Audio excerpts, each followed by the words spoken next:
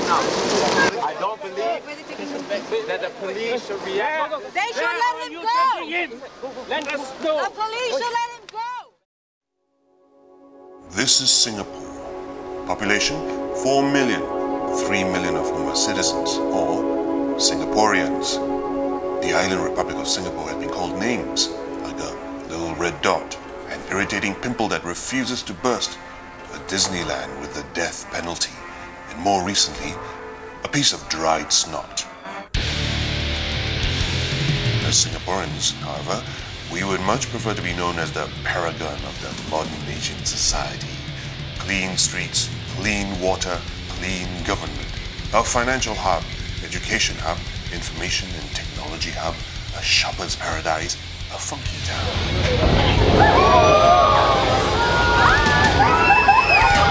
In Singapore, we like to emphasize the good and disregard the bad. We mostly speak in one voice, and that voice belongs to the PAP, or the People's Action Party. Under its founding father, Lee Kuan Yew, the PAP government has transformed Singapore from a third world country to a first world economy, credited largely to Singapore's unique brand of political stability. The PAP have won every general election since 1959.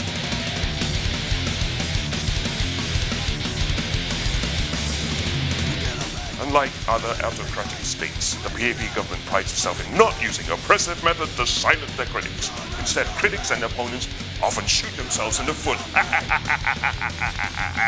From time to time, they pay fines or charged for income tax evasion. Woohoo! Sued for defamation, eventually bankrupted or opting for exile. Of course, they find themselves in jail, and sometimes without trial for as long as 32 years. Over the course of the last 45 years, the PAP government has successfully outmaneuvered, outnumbered, and outlasted their political opponents. Any citizen who engages in political activism against the government might as well be caught with a copy of Playboy magazine or a stick of marijuana. It is perceived as a crime that carries the same social stigma and sometimes a worse penalty. Yet, there are some among us who have chosen to take that treacherous path. The only sensible question we have to ask is, are they crazy?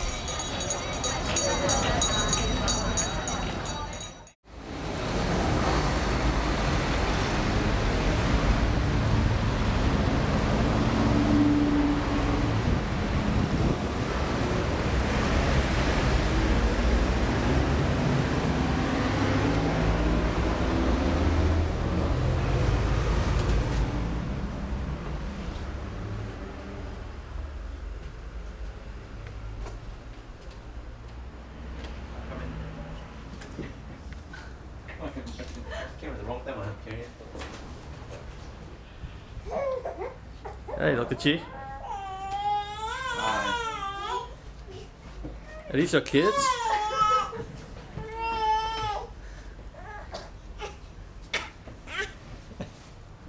These your kids? Yep, this is the youngest. Do you often bring your kids to the office? Every day. They have Every to day? come in. Don't you find it noisy? Does it It is, disrupt your but work? It is, but you know, you work around it and somehow make it work. Otherwise, Okay. Is there another place where we can conduct the interview?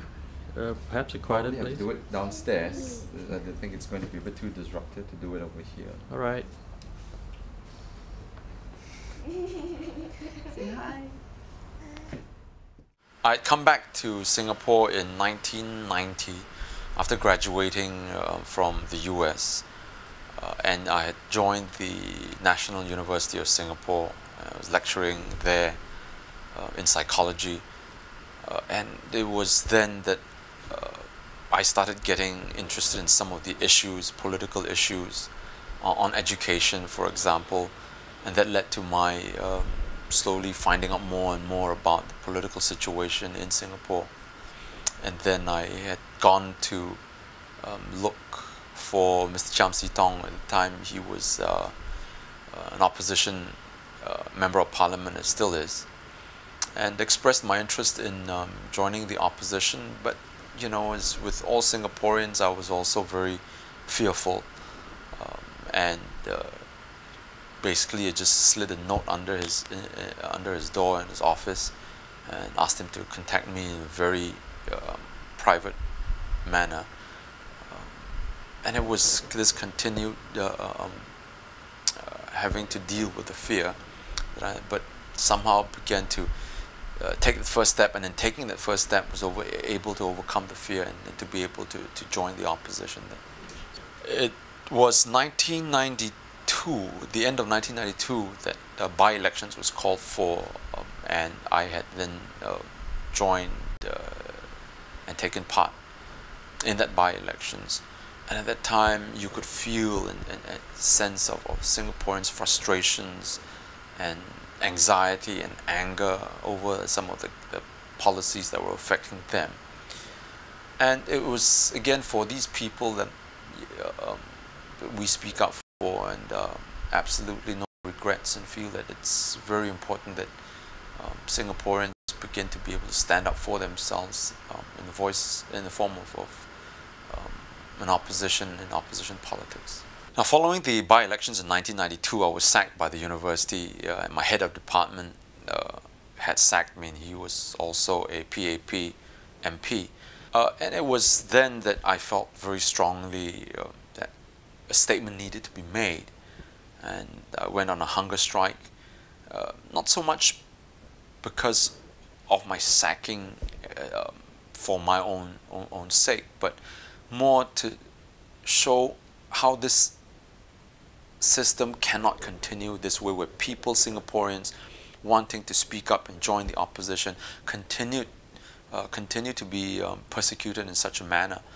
And the best way for me to be able to do that would be to do a personal protest in the form of hunger strike. Obviously, my friends and family, they were concerned. But again, as I said, it's something that when you feel is necessary, you do it. And I'm sure it was something that they would have understood. No, absolutely no regrets. After my sacking, when I disputed the dismissal, the head of department, who was also a PAP MP, sued me for defamation. And as a result, I ended up having to pay something in the region of about $300,000 US. My wife and I, we had to sell off our house and our car just to make good the payments. Otherwise, I would have been declared bankrupt.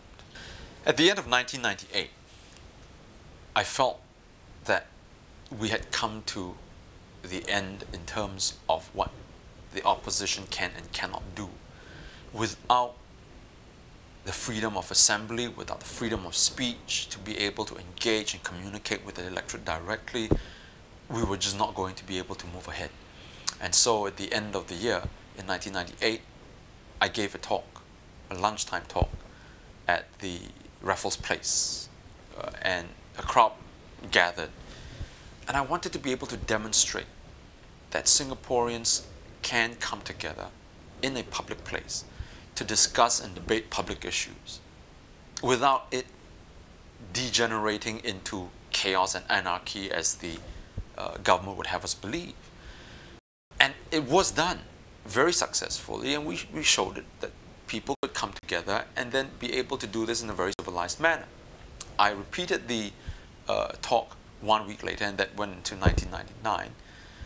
And for both of my efforts, I was prosecuted. I think the main feature of the 2001 elections was that encounter that I had with then Prime Minister Goh Chok Tong. It was at a hawker center, and the PAP and Mr. Goh was there. We were there as well, and we were of course greatly outnumbered when the PAP started shouting its slogans and so on. And what I did was then to be able to overcome the noise barrier, then wanted to put my question across to Mr. Goh and asked him, where's the money? And the money referred to the Indonesian loan that was pledged to the Suharto regime back in 1997. What Mr. Goh Chok Tong did, and a lot of Singaporeans don't know about this, is that he pointed to his pocket when I asked him where's the money. But of course, the media, being the way that it is, didn't even bring up this point. In any case, Mr. Lee Kuan Yew and then Mr. Goh Chok Tong himself then decided to sue me for bringing up that question. And when I went to court to apply for Queen's Counsel to represent me because I couldn't find any local lawyers, the courts first said that the first Queen's Counsel that I applied for was unfit to come to Singapore to practice because he had criticized the judiciary before. Then when I applied for another Queen's Counsel, the judge now tells me that my case is not complex enough. If it is not complex enough, then why did Mr. Lee and Mr. Goh engage a senior counsel, Singapore's equivalent of Queen's Counsel? So not only do I not have a lawyer, the plaintiffs went to court, applied for summary judgment, which was heard indoors, in chambers. And the registrar, not a high court judge, the registrar then awarded them the case. Okay, what happened in 2002?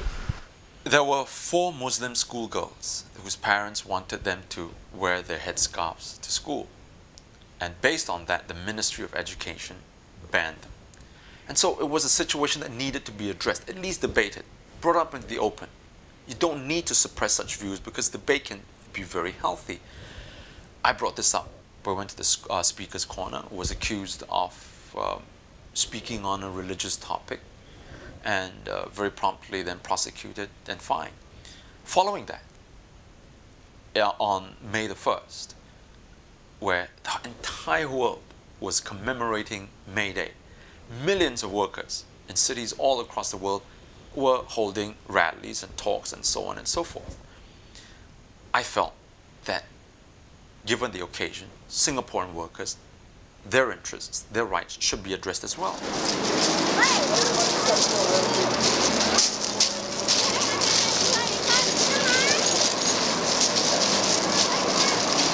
We're going to set up, probably have a rally around this area here. So we're going to set up some of the exhibits around this area.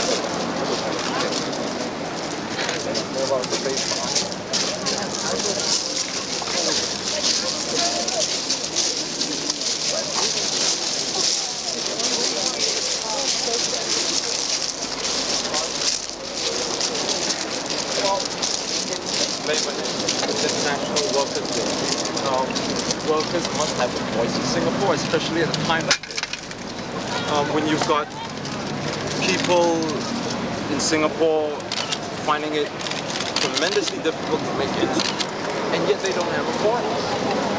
We want to tell everybody, Singaporeans as well as everybody else in the world, that in this day and age, an independent labor movement that will speak up on it for the rights of workers is crucial.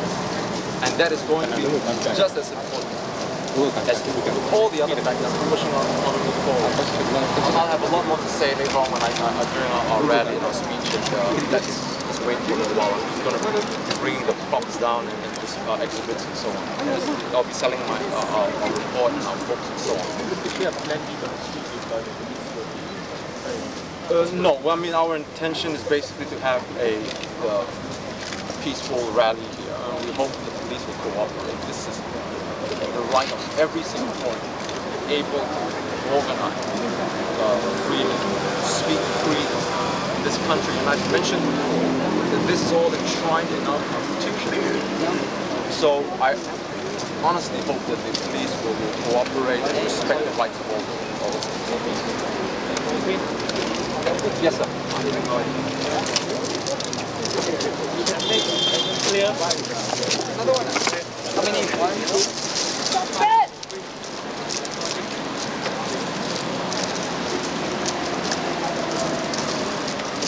Sorry. I'm advising you to leave now. Unless you leave now, no action will be taken. Well, I thank you for your advice.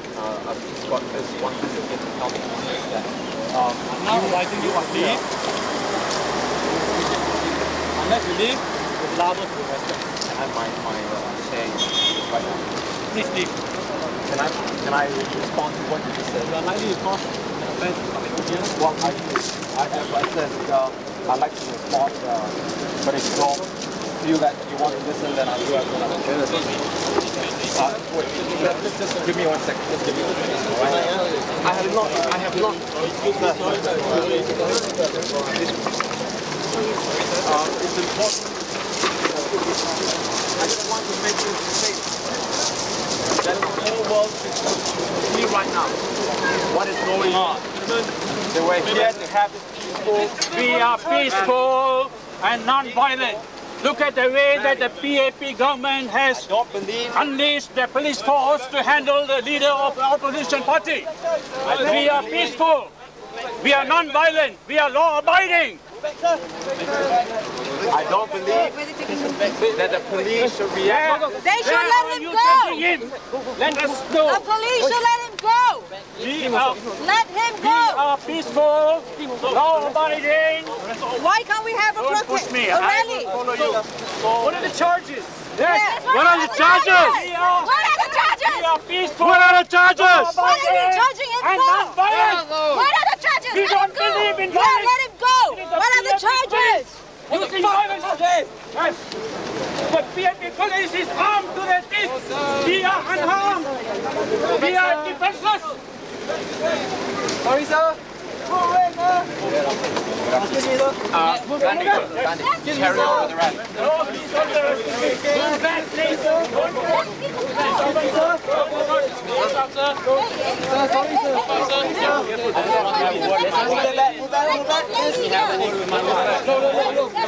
We are law-abiding. We believe in the rule of law. Sorry, madam. Please, sir. I want to have a word with my wife. Please don't get near, sir. When he got this simple courtesy of allowing him to speak to his wife, why can't this courtesy be extended to him? We are not criminals. We believe in the rule of law. We want justice. We are law-abiding. Sorry, madam. Madam, please. Thank you very much, madam. Excuse me, madam. Stop, stop.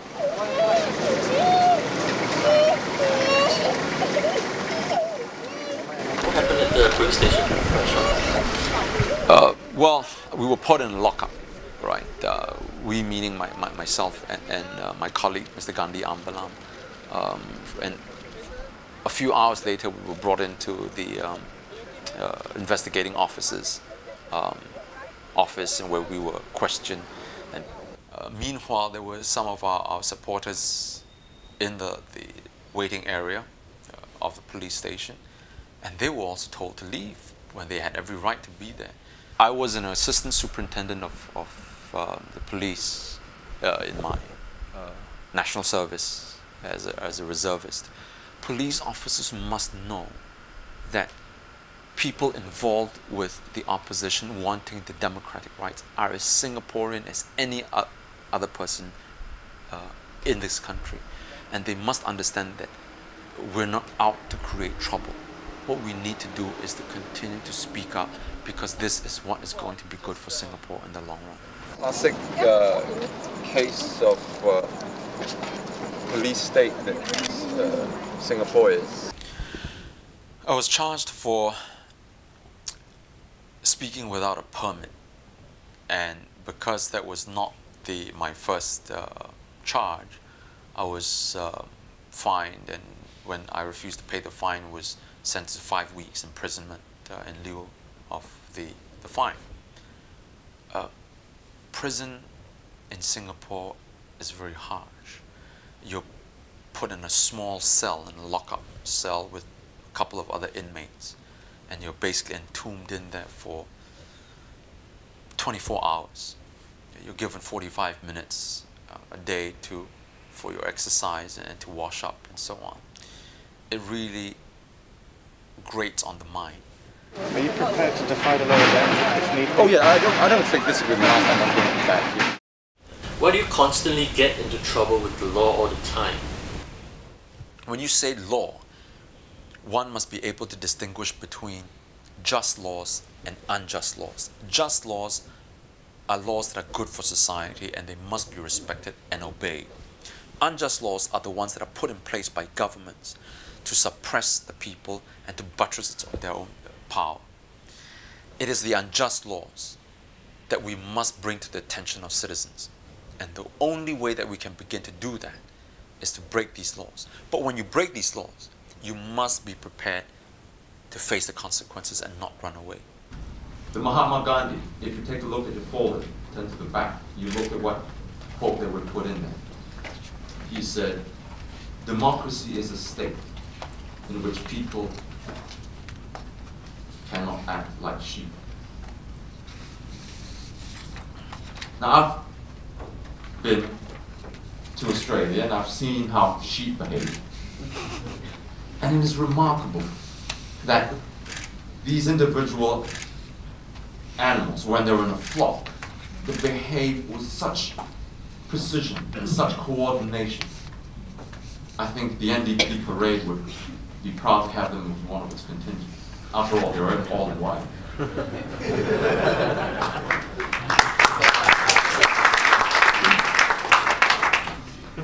But in order to be able to get that kind of behavior, for this flock to be able to move the way it does, you need three things, three factors. One, there must be fear.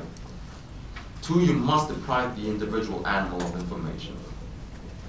It must keep its head down and not look up.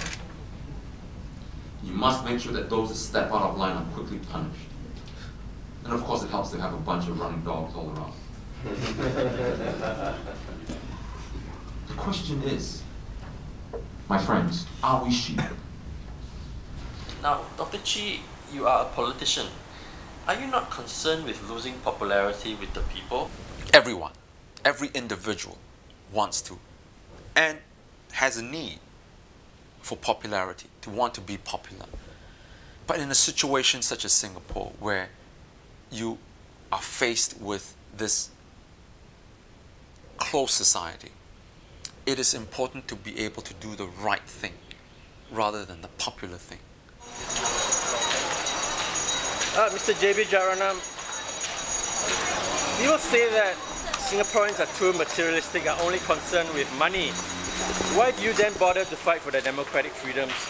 Well, I should have thought it's when people become too materialistic, you've got to remind them that there are other things in life besides acquiring wealth and goods and materials.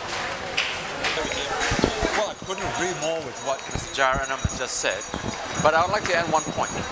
The Singaporeans forget that without democratic freedom, they will always be at the mercy of the ruling party, of the government. And when that happens, as it is happening right now, their economic rights are going to be curtailed. Their right to be able to have, say, minimum wage, or to be entitled to some benefits when they are retrenched without any fault of their own. These are all problems that can be helped when they have their political rights. What about you yourself? Would it be easier for you to just move abroad and not bother about politics and just enjoy the good life with your family? Why bother fighting for Singapore's freedom? Well, that's just the cowardly way out. I think it's important for me to continue to be able to stay, because when I leave, all it means is that PAP wins. And when the PAP wins, the people lose. You cannot have that scenario.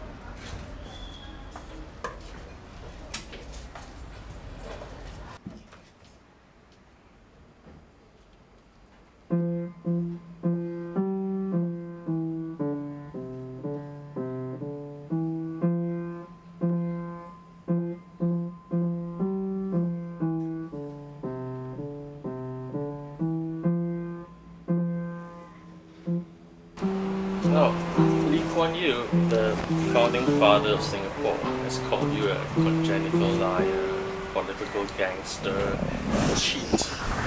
How do you think that will affect you family or your kids in the future? No, I think as far as my family is concerned, they know, but my kids, of course, are still young. But when they grow up, they'll know what their father has done, what he's doing, what he stands for, his values. And I'm sure they'll know what the truth is. Doesn't matter what Lee Kuan Yew, what names Lee Kuan Yew labels, calls people and his opponents. They'll see for themselves now.